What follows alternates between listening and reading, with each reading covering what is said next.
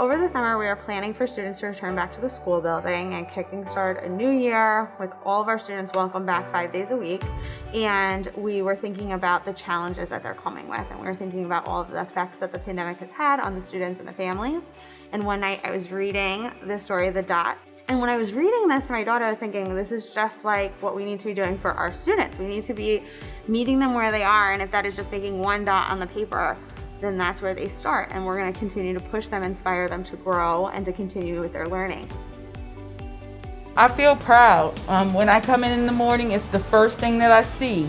And it's a constant reminder that each one of those dots represents one of our students, and our charge that we all matter, and our drive this year to make a mark and do our absolute best to try to close some of the learning gaps that were established because of COVID-19 and us having different types of learning last year.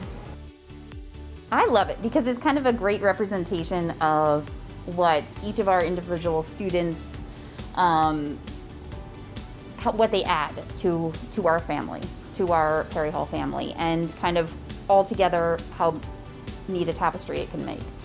And so I guess each individual dot was really beautiful, but when you put them together, it's really quite amazing to see. It shows that everybody is included, and it kind of represents unity, that we're all together in one project. I feel like everybody's a class family in this school. You know, it's just been a beautiful experience to watch them creating their dots, and then when we had our day with our teachers on September 8th, and we actually experienced putting those dots together. It was just a time for us to come together and show that unity. And so my goal is to continue with projects like this every year.